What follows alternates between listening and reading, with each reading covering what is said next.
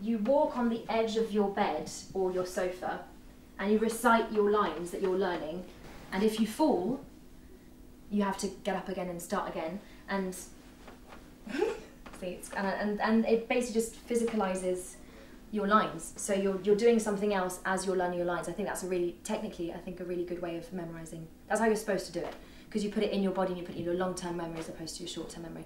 That might be complete bollocks, but you know, it's a fun fact. If you connect to the writing in the right way, half of the work is done for you, and then you get costume and hair and makeup and all of that. So you just feel like, for me, if I just feel like an awkward, you know, teenager, and I feel really self-conscious about my spots, or my, you know, that something's a little bit too short, a little bit too tight, or a little bit too itchy, and you suddenly just feel 17 again.